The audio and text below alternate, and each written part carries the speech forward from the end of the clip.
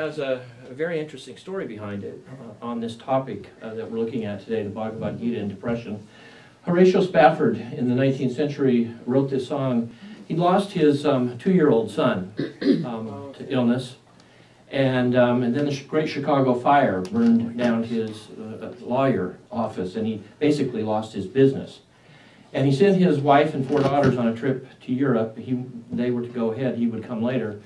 And the ship sank, and he lost 4 daughters, and his wife alone survived.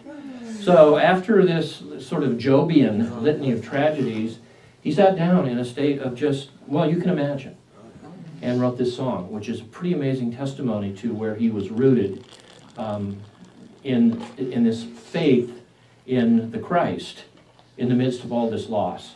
So it's a pretty intense song. So with that background, we can go ahead and go to the slides now if you would.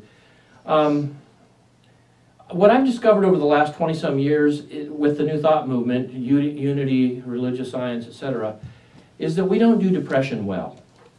We don't do negative emotions well. About longer than I want to think back, 20 years ago, when I first started teaching with the Holmes Institute, the Ministerial School for Religious Science, they asked me to do a class on Introduction to Philosophy and to include emotions in the discussion of philosophy. So I was pretty new to the New Thought movement, and I remember asking this class full of students, about 12 ministerial students, how many of them had experienced depression. And I'll never forget that the heads all went down. I thought we were going to pray for a minute. But they just didn't want to make eye contact. And I was a little bit shocked. I said, so nobody here has experienced depression. And finally, after a very uncomfortable few seconds of silence, and I thought, I'm just going to let this silence hang here. It's a good thing to do at times.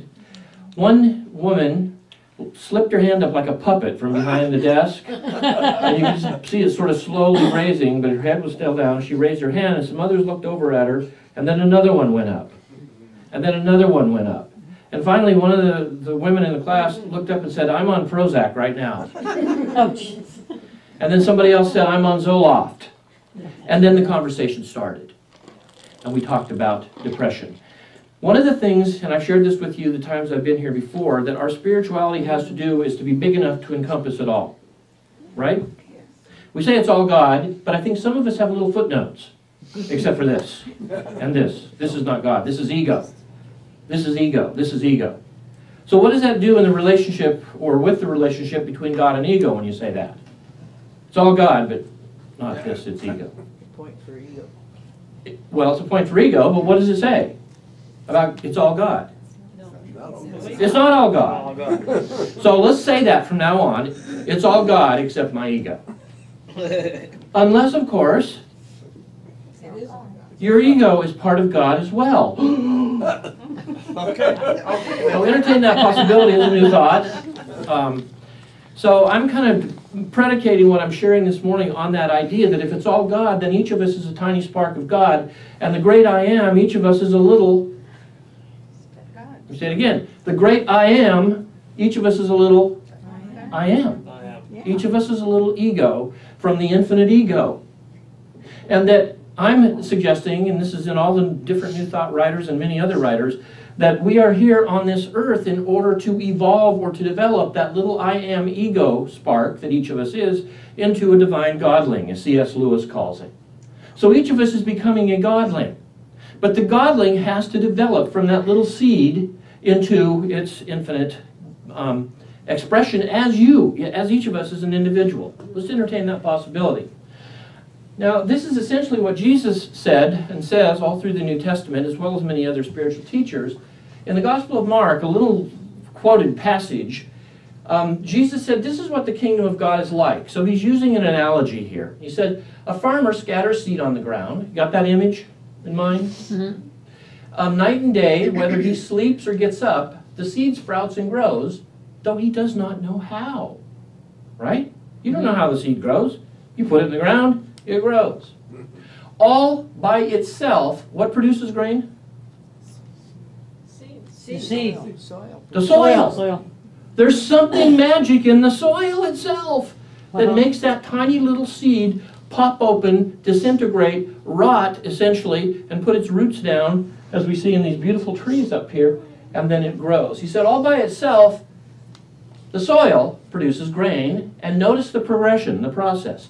First the stalk, then the head, then the full kernel in the head. As soon as the grain is ripe, what? You reap the harvest. But you see the different stages. It goes from that little tiny seed pod, I call it the original iPod, the ego pod, that each of us is. Each of us is that little seed. We come into this world biologically almost indistinguishable from each other, right? You look at babies, you know, yours is the best, but they all look kind of the same. And they don't have much, they have, I think each one has its character, its nascent character, there's no question, but that character has to grow, it has to develop. So if that's the way it is, and if this is the way God has created this world, then part of what has to happen to each of us, just as with the seed, is that we have to do what in order to grow? We have to die. We have to fall apart. How many times have you fallen apart in your life? How many of you are in a state of falling apart right now? If you're over 50, you are. I am. John chapter 12, and this is a very resurrection, Easter kind of thing. Jesus said the hour has come for the Son of Man to be glorified. Well, that's good news, right? We all want to be glorified. That's right. It is an absolute truth, I tell you, that unless a kernel of wheat falls to the ground and dies, in other words, it must be depressed. You understand? It must be pressed down into the soil in order for that seed to die, fall apart, and grow up. So there's a downward trajectory and an upward trajectory. And I think a lot of times in our New Thought churches, what we focus on primarily, if not exclusively, is the upward trajectory. Does that make sense? We're always trying to move up. But what I'm trying to want to remind us on this Easter Sunday is that not only are we moving up in resurrection, we are also going down in death. And we're experiencing both simultaneously. But according to this verse in John, the ultimate goal is what? To die.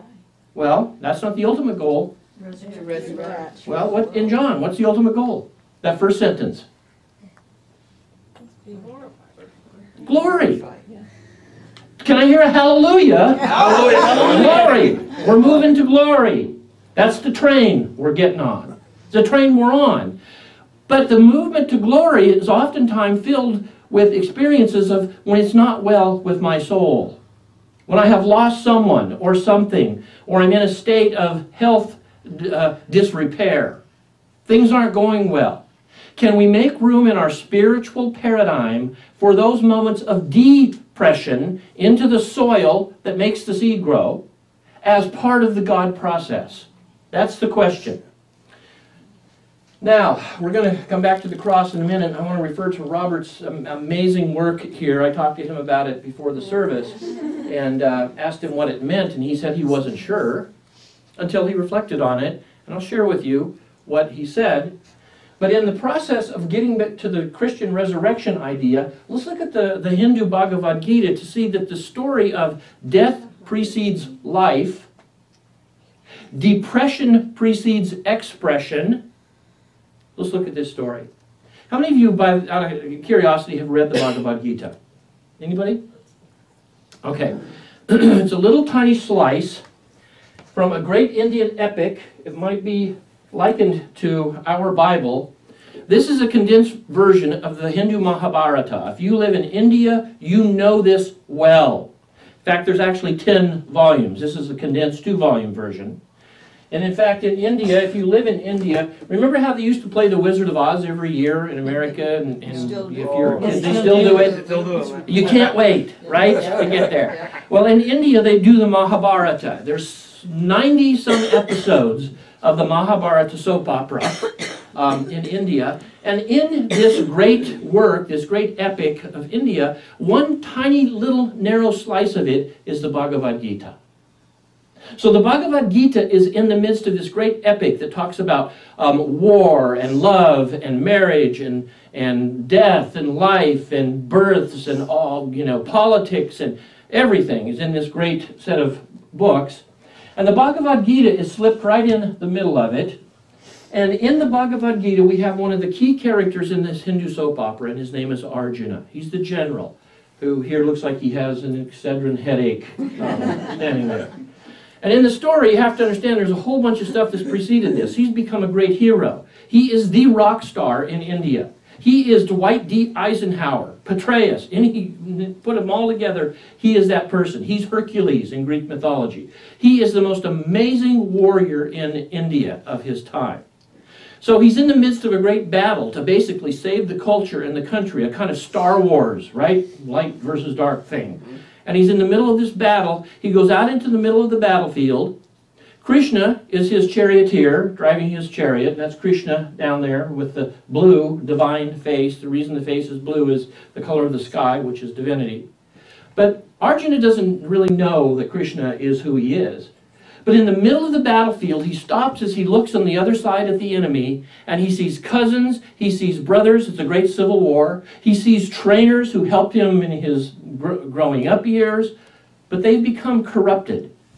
But he says, it says in the Bhagavad Gita, he falls on his face in the chariot, stands up with his face in his hands, and he says to Krishna, I can't do it. I give up. This is too hard. He suffers what in this culture we might call a midlife crisis. How many of you have had a midlife crisis? How many of you had dozens of midlife crises? I told somebody when I was 20, I said, I think I've already had 4 midlife crises. I think my teenage years, I had one pretty much every day. So Arjuna is in the middle of this great depression in the middle of his life. Carl Jung said that about the age of 35 to 45, most of us go through a super crisis. And he doesn't want to do what he's supposed to do, which is go on with his life. So Krishna begins to teach him. Krishna says something in about 10 chapters to begin with. Arjuna, you must realize it is all God moving you to a higher reality. That's the basic summary of the lesson. In other words, even when you are in the midst of one of these despairing midlife crises, and you're depressed, it is not well with your soul, you feel like giving up, you don't even know if you believe in God anymore. Have any of you ever been an atheist in the middle of... All right, thank you for one honest answer. Anybody want to put a pinky up, a little atheist? Most of us have those moments where we're not even sure if this stuff is true. What if this is all part of the God process? You understand? What if it's all part of the God process? Krishna suggests that it is. In fact, in the Bhagavad Gita, Krishna gives Arjuna, you can see him in his chariot before this manifestation of Krishna as God in chapter 11. But in the first 10 verses, Krishna instructs Arjuna to try to bring him out of or through this depression. I won't say out of, but through this depression. Because the purpose of depression in the Bhagavad Gita, the purpose of depression in all the great literature of religious literature and mythology, the purpose of depression is to make the seed grow. Which way? Up. Down. Oh. You got to root. Oh, that's right. Root into the dark, deep soil of soul before you have what it takes to start to move that stalk up into the light and to blow that lotus blossom before the sun. The lotus blossom is the symbol in India. You see it everywhere. Guru's sitting on it, the God's sitting on it. The lotus is a symbol of a seed in a pond that drops into the muck at the bottom of the pond. And then it puts its roots down. This is very Hindu. And it puts the roots down in the dark. And oftentimes those losses, those things that you're accounting on that go away. Anybody been betrayed? Ever been betrayed by someone? This is part of it. Just imagine if we started to look at these experiences that we go through that are not pleasant as part of the process of spiritual growth as much as the moving up. This is what's going on in the Bhagavad Gita. When Krishna reveals himself to Arjuna, after Arjuna is ready for the full revelation of it's all God, you get that in that image up there? This is the idea that Krishna says, now you can see it's all God. This is from Bhagavad Gita chapter 10, where Krishna, as God, as Vishnu, says, I am time. I am the Atman, or the soul, seated in the hearts of how many creatures? All creatures. I am the beginning, the middle, and the end of all beings. Of weapons, I am the thunderbolt. I am Kandarpa, the god of love. I am Yama, the lord of death. I am the wielder of weapons. I am Brahma, the creator, whose manifold faces turn everywhere. I am the spiritual science of the Atman, and I am the ultimate truth.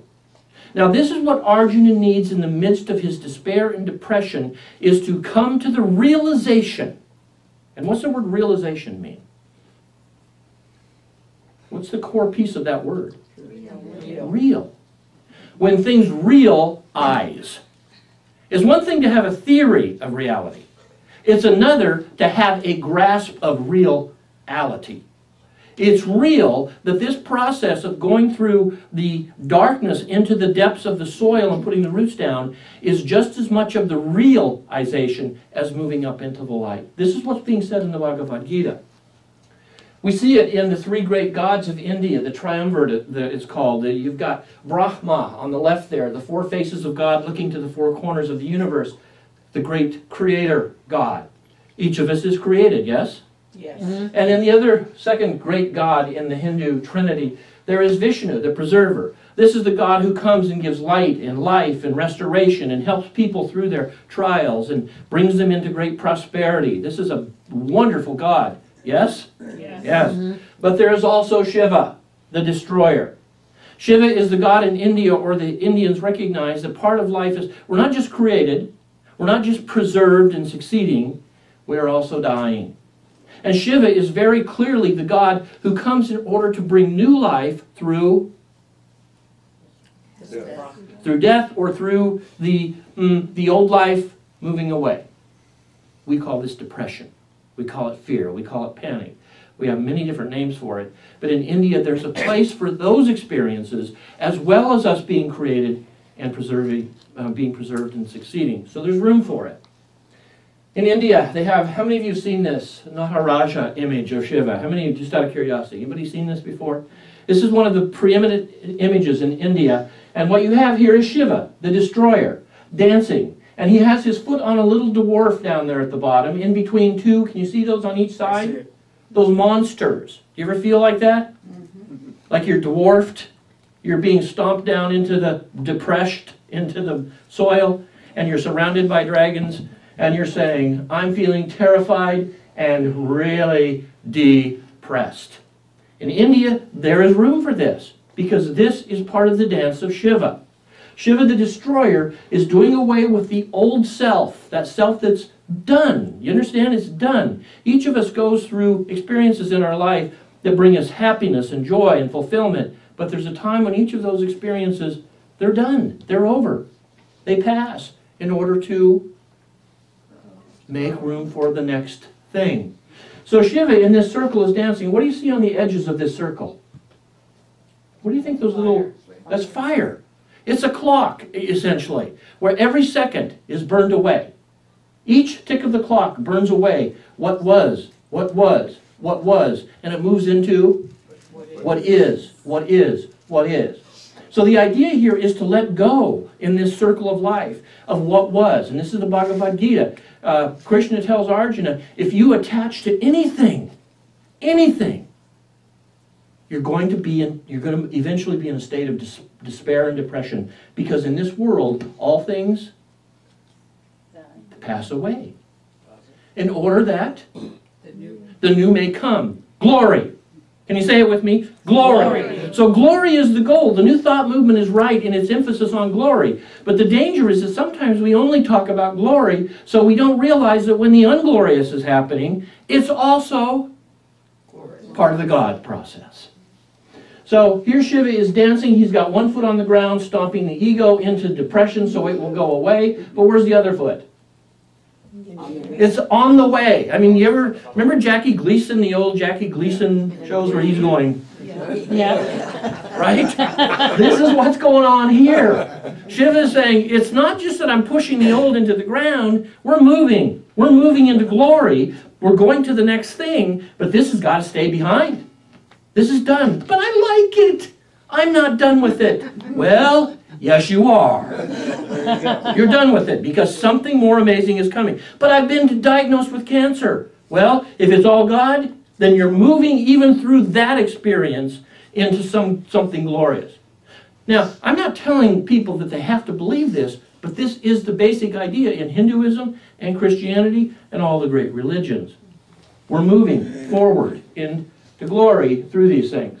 And Krishna, or God, or Christ is teaching trust. Period. Trust. Yeah, but. You ever do that? I trust. Yeah, but. I want more information about this. Can't give you any more.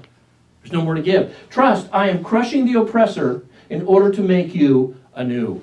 But it doesn't feel like the oppressor. Well, it doesn't feel like the oppressor, but it is. This old thing is going away, so something new may come. And here's an image from Christian. Let me go back. Now watch the screen. From Christian iconography, Satan is the thing being crushed. Satan is that part of our lives that needs to go away.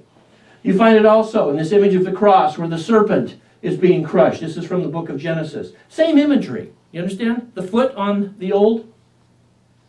You have it in Kali. We don't have time to talk about this idea this morning. But in the Bhagavad Gita and Hinduism in general, Kali is this goddess who is standing on whom? Do you recognize who's under her foot?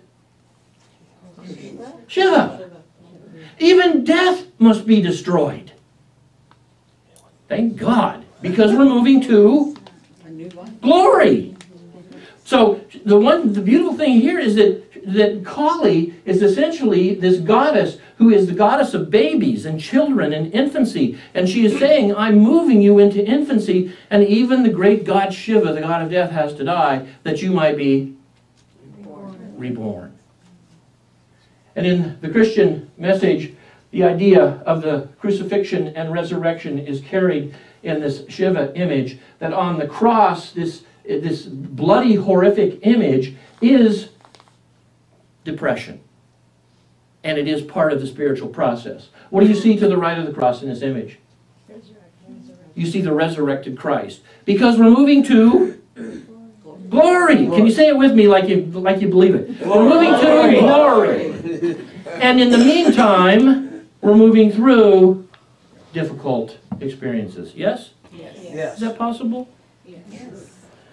I talked to Robert before the service started, and I asked him, he's back here. Can I share this? Thank you. I asked him what was going through his mind as he created this cross with this wire on it, and he said, I don't really know. He says, let me interpret it. So we walked up here and he said, I see this chicken wire as things being interconnected. All things being interconnected. Isn't that beautiful? And there's this inglorious kind of crucifix with nails driven into this connectedness. Isn't that beautiful? You ever feel like this? Like somehow I'm trusting, I'm relying that it's all connected, but I feel like I'm nailed to a cross. And yet it's all connected. This is brilliant. You were inspired. He won't even smile. He's smiling, trust me. It is? Yes, Good. it is. This is brilliant because this is the essential Easter message. Where's the Christ? Not on the cross. Christ has moved to glory. Glory. Christ has moved to glory. But to get to glory, there was all this jumble of this life where at times most of us find ourselves at times going, I don't see how it's connected. Horatio Spafford could not see how the loss of his 2-year-old son was connected to glory. How the burning down of his business and the loss of his income was connected to glory. How losing 4 precious daughters, imagine that, was somehow connected to glory. And when he penned that hymn, it is well with my soul. Not in the physical level was it well, But he was trusting that somehow in this jumble, this intertwined, at times it seems like messy life, that there is this glorious connection where the infinite, it is all I am, is bringing each of us little I ams together in what the Hindus call dharma. We get our word adhere from the Hindu word dharma. You can see the DHR in adhere, dharma.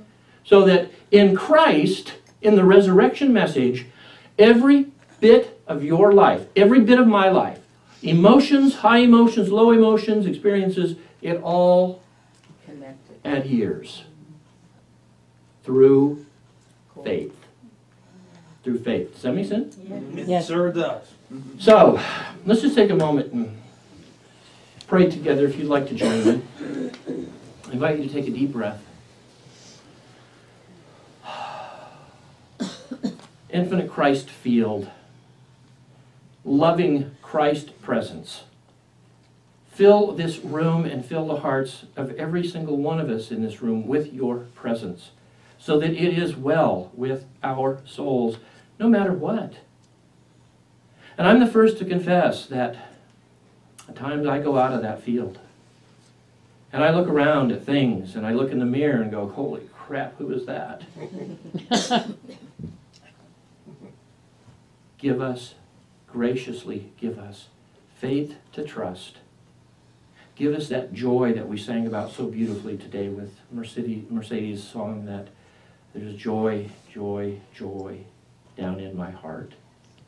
Let that joy be in the middle, that joy be the fire that burns in the middle of anything that's going on around us, as we see that we are connected to the infinite through this seed process of development. And so it is. Blessings on you on this glorious Easter, and that's all.